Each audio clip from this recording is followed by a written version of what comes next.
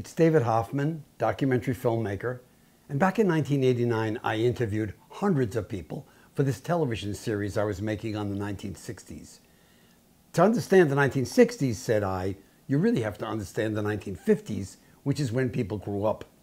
So there's this black guy in Farmville, Virginia. He's older than me by a lot, and he's unbelievably straight shooter, clear thinker, very profound what he says. Why'd I pick him? First of all, he's a great storyteller, but also Farmville, Virginia, Prince Edward County, Virginia, 1953. The Supreme Court passes Brown versus Board of Education, stopping segregated schools. What does Prince Edward County do? Shuts the schools, all the schools.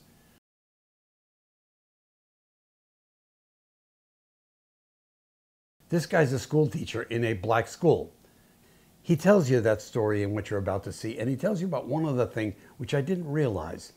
When the black servicemen came back from World War II to their towns, having fought for freedom, having fought in an integrated military, they expected things to be different, but they weren't, particularly in the South.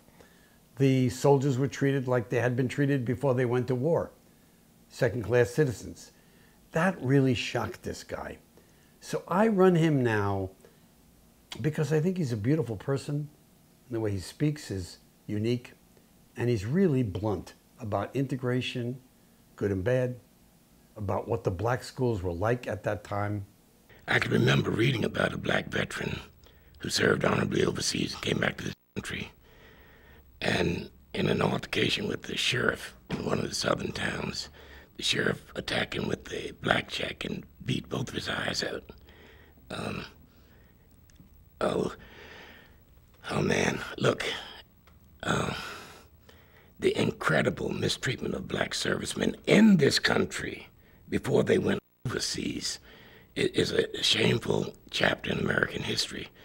And unfortunately, some of us, black people who were in position to make changes, were pawns of white people and did not. For example, I don't want to say anything that will make you liable, but I think I can prove all of this. General B.O. Davis was sent down to a camp in the Deep South. I don't remember which one now. So the constant barrage of letters from the parents of servicemen, the wives and sweethearts of servicemen who were in that camp and living under the most incredibly bad conditions. If a black woman, check this out, went down to this to visit her son or her boyfriend or her husband, she was required by the town authorities to carry a pass. If she were stopped without the pass, she was subject to arrest on charges of prostitution. Can you imagine this? When they returned to this country, they found business as usual, the same routine and so forth. Things had in no way improved. And it put this country in the ridiculous position of fighting fascism overseas and promoting fascism at home. You know, it was hypocritical, typical American hypocritical behavior. When I first heard about integration and heard that it may possibly one day be the way things would go, I had very mixed feelings about it. I was no more anxious to mingle with white people than I'm sure many of them were anxious to mingle with me. I felt the same reservations, the same prejudices, I guess I may as well say, that any of them felt, So I was not at all thrilled over the prospect. But as time went on, I began to realize that possibly this was, after all, the only way that the terrible injustices could be somewhat alleviated. And so more and more I began to favor the idea of integration. But I think many black people felt just as I did. They really didn't want any parts of white people. They would have preferred if it were. I've often thought if separate but equal had been a reality, you'd never had an integration struggle. Black people would have been very, very satisfied to maintain, but just make sure it's equal. And that's where the problem lay.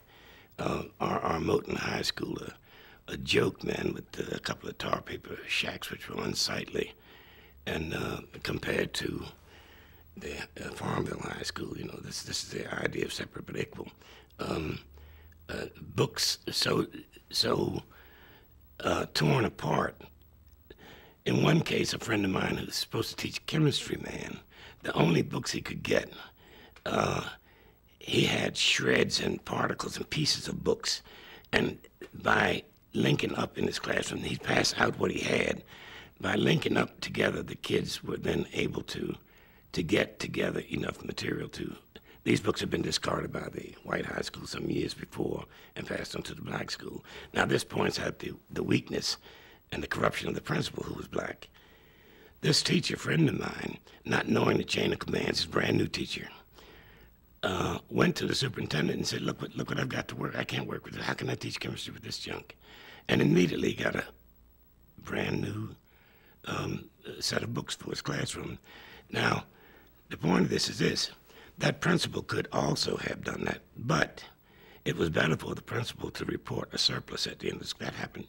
Well, I don't want to get too personal, but I could cite you another instance in Farmville of the same kind of thinking. It's better to report a surplus at the end of the year, thus protecting myself, making myself the fair-haired boy downtown, than to go down and ask for materials that are absolutely, desperately needed by the children. Just to pass and look at the physical plants would have told you what a fallacy, what a joke, what a hoax separate but equal was. There's no way in the world that any reasonable person could compare Moton High School, as I said, a small brick building, maybe 4, maybe 5 classrooms, supplemented by 2 tar paper shacks, which were ugly and unsightly. There's no way in the world you could have compared that with Farmville High School. That look at Moton, the outlying buildings were heated by wood stoves. Now, one of the teachers, in addition to teaching classes, in addition to driving the school bus, had the additional responsibility of keeping the fires going in these buildings. At the white high school, they had a janitor. You know, the disparity was, just ridiculous. There was absolutely no separate but equal. It was separate, all right, and very unequal. I foresaw, I thought I saw that it might come to bloodshed, and I wondered if it were worth it for any single person to die for something like that. As I said, my thing had always been separate but equal, but truly equal in a meaningful sense.